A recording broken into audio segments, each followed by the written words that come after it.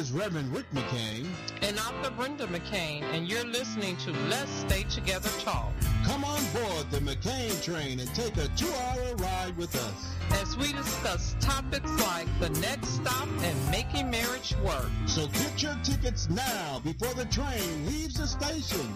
Thanks for joining us. Take a seat on our train. You just arrived at Let's Stay Together Talk. All right. Welcome to the Let's Stay Together show. I'm your host, Reverend Rick McCain, now known as just Rick McCain, with my baby, my girl, my boo, Brenda McCain, of 22 years, my covenant partner that I love and cut me off on the other show. Hey, baby, how you doing? Hey, Rick. Hey, Rick. Now she's dry and stuff like that. How you doing, baby? I'm doing great, and you're doing great, too, We're right? doing great. I'm doing great because I got you. I got you, babe. No, don't sing. Oh, now you the one that can't sing. No, Come on. You can't sing. You be like slashing the hits on WJCW.com. I sing. That's so good. I do, don't I? I sound good. No, when she's I talking sing. about I did that so good, not you. Well, this other lady that's on the mic is Tracy, so she's not on my side today. That's Tracy Brown He just Howard. did that. Hi, y'all. He just did that so good. Hi, y'all. Yeah. We got a great show coming up, and I want to say, miss my Tracy. Haven't seen her since last week, and haven't seen you since this morning. So I'm missing y'all. Glad you guys made it back on the train. And we're going to have a great show. We want to thank our listeners for listening in and joining us back on the McCain Train this week. Why? Because to see God's glory, we must share our backstories. Now, tonight, our topic, getting us ready for Easter, is about Resurrection Day focus. Quick little read on this. Let's try to stay focused on the real season for Easter celebration. Even though it's been a tradition that we dress up particularly on this day more so than any other Sunday, this is another day that we should be great witnesses for God. So, joining us tonight, we have on the next stop, a witness opportunity is our subtopic. We have the anointed preacher, psalmist, and dynamic spirit pastor, Dr. Linn Williams of City of Believer Outreach Ministries. Dr. Linn, are you on the line, darling? Hi, yes I am. Can you hear me good? How you doing? Yeah, we can hear you. So she says you are what? Spiritual what? What was all? I mean, it sounds so good. Oh, she is I an know, she anointed did. preacher, psalmist, and dynamic spirit. Wow, that sounds good. You know, heck, I'm about to get ready to go to the church now. I'm like, my goodness. Lynn, how you doing today? I am very good. I'm grateful to be here. Honored. We're honored to have you here too. So we're talking about, Resurrection Day, the focus on that, and we notice we get a lot of people who focus on the resurrection, and we're talking about how people would dress up, and the focus is not brought back to the real meaning of resurrection focus. Can you explain a little bit about what that meaning is when we talk about resurrection? Absolutely. In the Bible, in the Greek language, the word resurrection is anastasis, and it simply means to stand upright again, to stand up again. And without Christ Jesus finishing what he needed to do for us in order for us to be able to stand up again, both spiritually as well as naturally, he had to bring forth the resurrection. We focus a lot of times around Easter. We focus on the clothes and all the Easter songs and Easter eggs and all that kind of stuff. And we even talk about the work that he did at the cross, and it was significant. Everything, every detail in the plan of salvation for us is important, but I believe that is very pivotal. The resurrection is very pivotal because it wasn't enough for Jesus Christ to just come. It wasn't enough for him to be born of a virgin. It wasn't enough for him to suffer in Gethsemane. It wasn't enough for him to be whipped and beaten beyond recognition and be nailed to the cross. It had to be finished. The resurrection was important because without that resurrection, we would still be in our sins, according to 1 Corinthians 15. We would still yet be in our sins. So we have to, I firmly believe, refocus and really focus more on the resurrection, what he did for me, bearing my sins. And I know it's been times in my life where I failed to really pay attention or really zone in on the fact that my sins have not been charged unto me. They have been imputed unto Jesus Christ. And he did it for me so that I could be a part of the resurrection. The scriptures tell us that without the resurrection, if Jesus didn't rise up, then we would be still in our sins. He says that our preaching would be in vain. That's what it says in 1 Corinthians 15. Our preaching would be in vain. Our living would be in vain. We would be men without any kind of hope. If all we have is the life right here to hope in with Christ, and that's it, we will be men most miserable. So the resurrection is pivotal in what's happening on this Sunday, and that should be our focus on the fact that he got up. And I know sometimes people even say that Calvary is the place where victory was won, but I don't believe that victory was won at Calvary. I believe that victory was wrought for us in Gethsemane.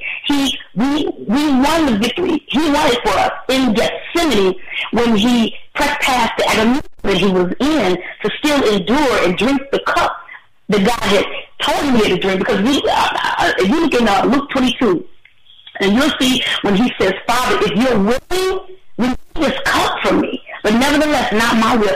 And the next verse after, I think it's about verse 43, the next verse says that the angel of the Lord from heaven came and strengthened him. That was his answer to the prayer. God wasn't going to change the situation. You still got to do what I want you to do, but I'm going to send you strength from heaven. So I think it's really... Go ahead. I'll tell you, I really like the fact that you said that, that it was before the sins, because a lot of times people will say that if Jesus didn't die, Christianity would not be valid. And I'm saying that Jesus didn't have to die for Christianity to be valid. He died for the sins of the world, because Jesus already showed he had power over death, over Jairus' daughter, and when he brought Lazarus back from the dead. So he already showed that he had power over death. And so to say that if he didn't die, that it wouldn't be a validation for Christianity is wrong. But he died so that we could have, the cleansing of our sins and have a relationship with Jesus. I mean, the Lord God, our Savior. So I am happy that you said that, because there's always someone thinking that, well, he had to die. I said, no, he died because he wanted to show that he had power over all. But he died so our sins could be cleansed and wiped, cleansed as white as snow, that we would have a relationship with God. Amen. Amen. So, totally. So that's something important, that I like to, share. And you said something else that I just wanted to share something real quick. The restraint that Jesus went through. Here is a man who had power over all things. He just told a soldier, your daughter would be healed. But for him to go through the restraint of not using that power, the humility that he had during the resurrection, to not use his power to go through and allow someone to whoop him and beat him. I mean, it's for someone to have that kind of a power, and I kind of translate that with what's going on in the world today with Christians. We have the power to allow people to do wrong against us because we can go to God, our Savior. But in some cases, we get angry and we don't allow that resurrection power to allow us to have humility to just allow things to happen, but go to God and say, God, resolve this issue. We don't have that strength or that restraint and that humility to not allow people to trouble us or to burden us or come against us. We always want to fight back instead of realizing that with that restraint, we give God the power to work in our behalf. That's great what you just said, Rick. But from human nature, we always, like when somebody wrong Lynn, Brenda, or Tracy, or Rick, we want to fight back. But we do know vengeance is God's. So when God whoops someone, that's a whooping you will never, ever forget. Or that person would never, ever forget. But we don't think of it that way. We think of, I got to handle it now. Not that we don't trust God, but, sometimes you have to have that patience and have that faith walk with God. And we don't have that. So right now, when going back to our main topic here about witnessing, Lynn, I want to know, do you think that this is one of the best times to actually witness for Christ right now?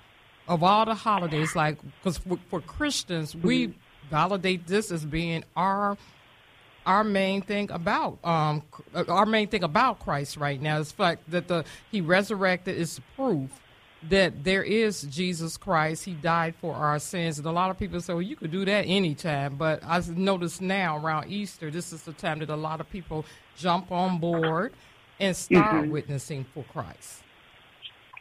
I really believe that it should never be a special season or time when we should be at the height or the pinnacle of our witnessing. We're supposed to witness. It should be our daily cry or request from the Father. Lord, who am I to minister this gospel to today? That it shouldn't be Christmas only. It shouldn't be Thanksgiving. It shouldn't just be Easter or, we just hype up when special holidays, when the truth of the matter is we're the salt of the earth. We're the light. We're supposed to be doing this 365 days of the year. We're supposed to always be on 10 as far as he is concerned. We shouldn't have to wait for Easter to take it. This is my chance to really witness. Now it's Easter. Because the truth of the matter, a lot of us, we still don't do it at Easter. We just get excited and doctor on the same people that come to church. To the same people that come to church. So I think that every opportunity, every season, every holiday, we need to focus on. Because I don't really, to be truthful, I don't really focus in on the fact that a certain holiday is coming up, and so this is the time for me to up my witnessing. And you know what happens? My witness. Yeah, you know what happens a lot of times when people do come to church, Lynn, on Easter. I mean, to be honest with you, a lot of them are not even looking to be witnessed to. It's just a ritual for them, and so you're talking to them on that day. The focus is almost lost, and it's sad to say that, but a lot of times when they come there, they're so realistic. They're so into the fact that they're there because they're dressed up or they got this Easter outfit, and now I got to go get my eggs. It almost seems like their thought process is not even there to receive the power of the resurrection. So, Lynn, talk to me a little bit about how do you change that focus, knowing that they're really not there to hear anything about the resurrection of Jesus Christ? I think we can do our part by not commercializing our services. Yeah. I think we need to stick to the main thing. My mommy used to always say, baby, you got to keep the main thing. And I'll say, what is that, mommy? And she'd say, Jesus Christ and him crucified and resurrected. That's the main thing on every service, every Sunday, every plateau, every forum, every time you open your mouth. That is the focus, the goal. And I think if we change our Easter services to really, really zone in on focus on Jesus Christ and about winning the lost, because to be truthful, Rick, a lot of times we cater our services and our messages to minister to the people that are, our regular Sunday school meeting people our members that come, and sometimes there are people that are lost. They're not saved, don't know nothing about this resurrection, and so the messages are oftentimes tailored to them. And we just really seek the Father about what is it that you want me to, no Easter Sunday message. The message, thank you, Lord.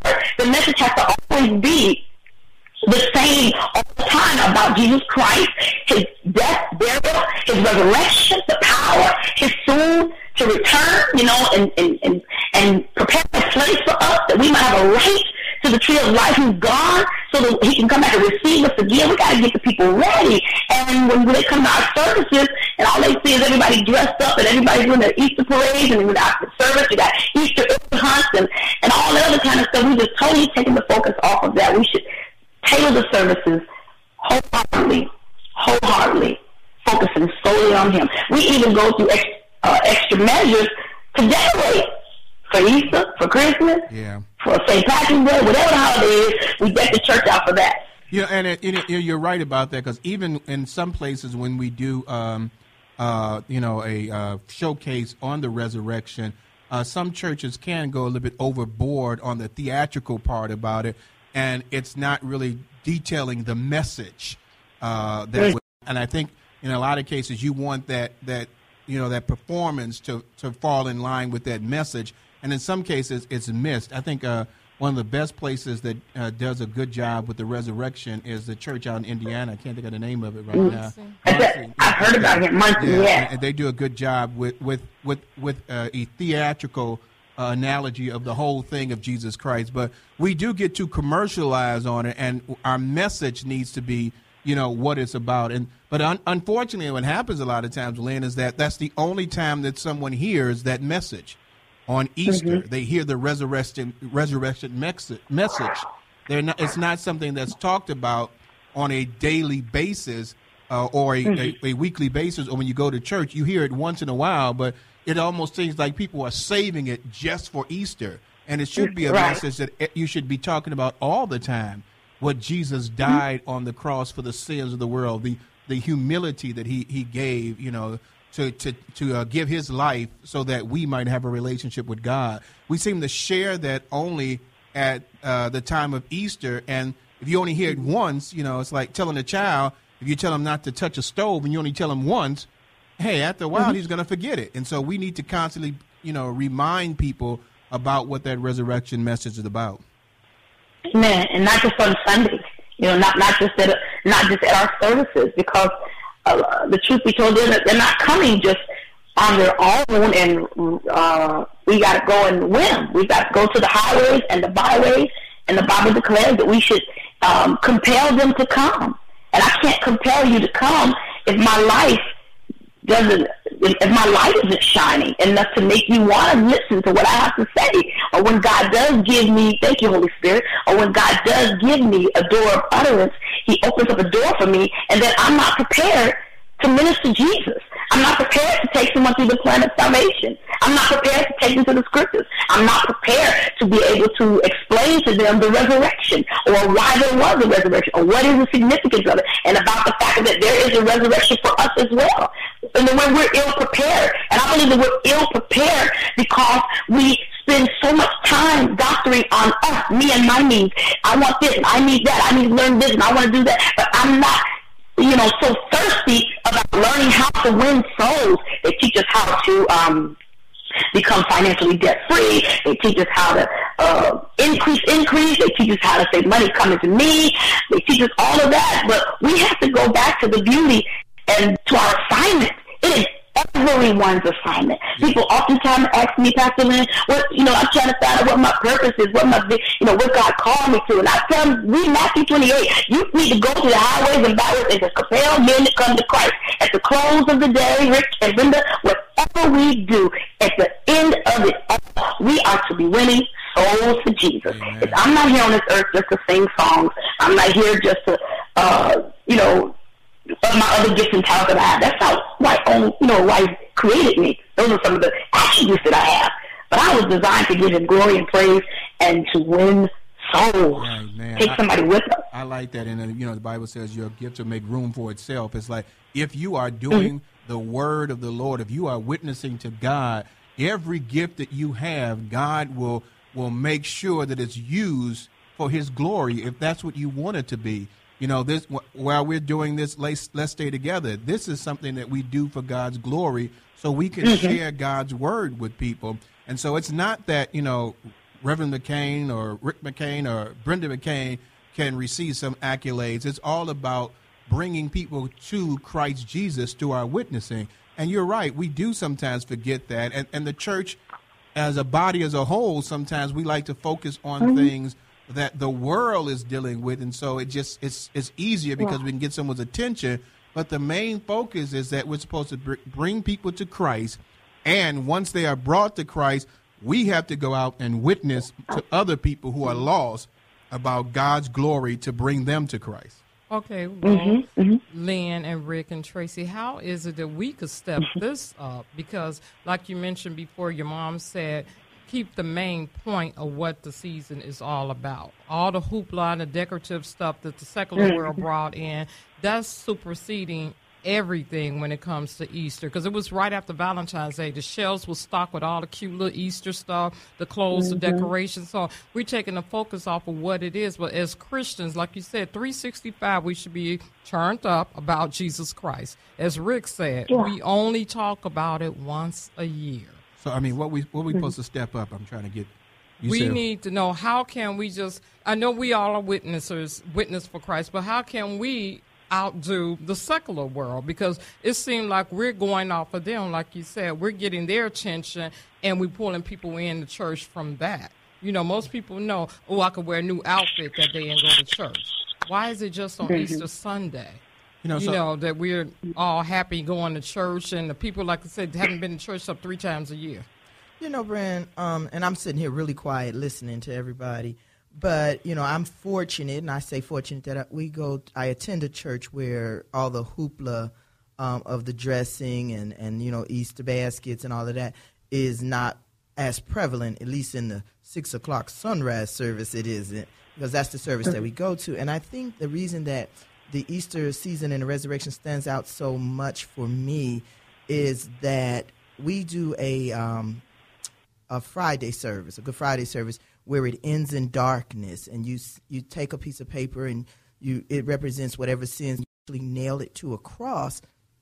And the first time as an adult, I remember doing that. When I hammered that nail into that cross, I felt it. I mean, it was just so overwhelming for me to do what I was doing and to realize what it symbolized, and then to end that service in complete silence and complete darkness, and then you come back to sunrise service, and it starts in darkness, and the lights come up, and the sun is shining, and all the beautiful flowers.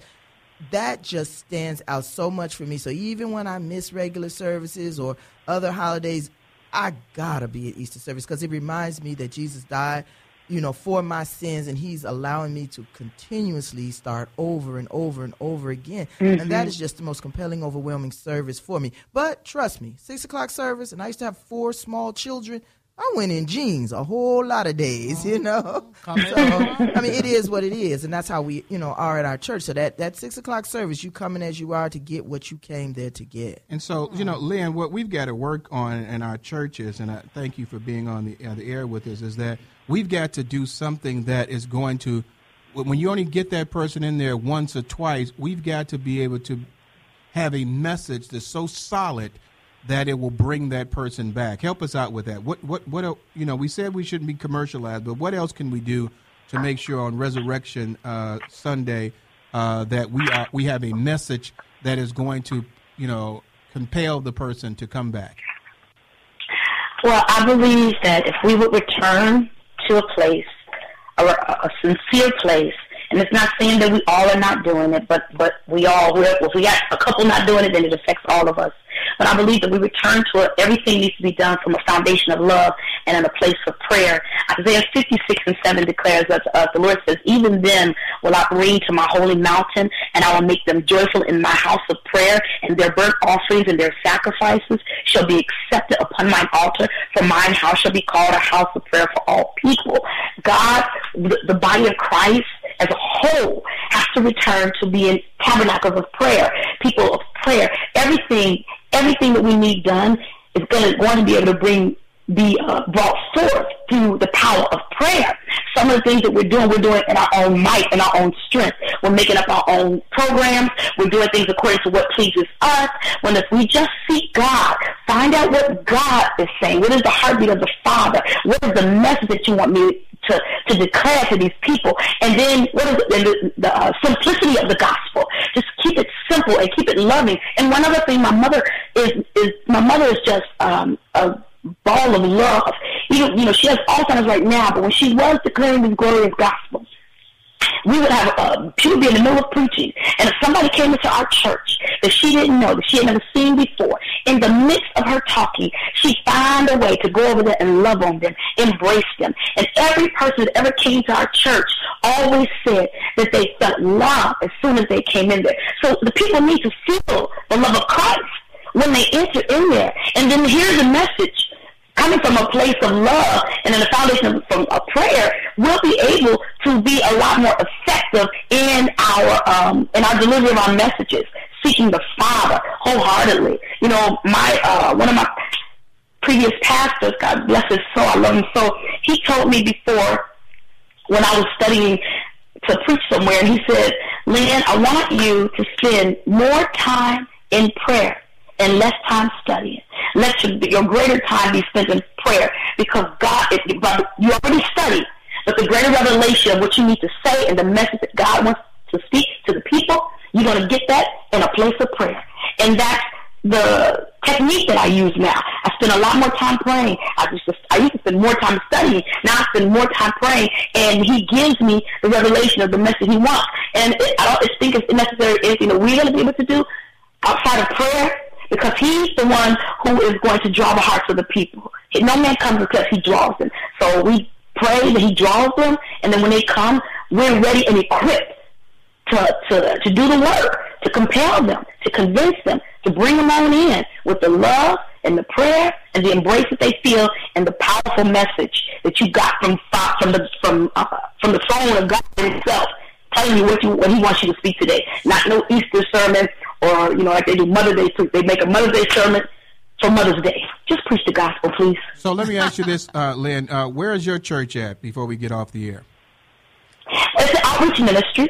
Yeah, we hold services inside Haymarket Recovery Home. I don't have the traditional church anymore. When my mother took ill with the Alzheimer's, we actually closed the ministry, and then God opened up for me to go down to Haymarket, the Recovery Home, and I do services there. So we named it City of Believers Outreach Ministry. Amen. And that's why I preach this great gospel every Sunday from 1 to 3. 932 West Washington. 932 West Washington. Hey, Lynn, we appreciate you sharing with us on that. I know we had usually the 10 questions, but spiritually, I just didn't know that was something that would be something that we should follow up with after this powerful message that you just gave us now. Amen. So I'm not going to do that with you today. I appreciate you just sharing with us about the Word of God and what resurrection really means. And before we let you off the air, can you just again tell them where that location is, where they can find you for your powerful preaching? Every Sunday from 1 p.m. until 3 p.m. I'm at Haymarket. We're inside the Haymarket facility, 932 West Washington. Inside we're in the A building in the chapel. Right at that address, 932 West Washington in Chicago. Hey, Lynn, what time? You said 1 p.m. until 3 p.m. Okay. Mm-hmm. Hey, well, Lynn, we thank you very much for being on the air with us. We'll definitely have you back again to share some more powerful Word of God, okay? Amen. Thank you, Rick. Thank you, Brenda and Tracy. God bless you. Happy Easter. God bless you. Happy Easter. God bless you, too. Stay with us, everyone, because coming up next is on the McCain Train is Our Point of View by Donna Terrell. Thank you for listening to the Let's Stay Together show. We'll be right back after these commercial breaks.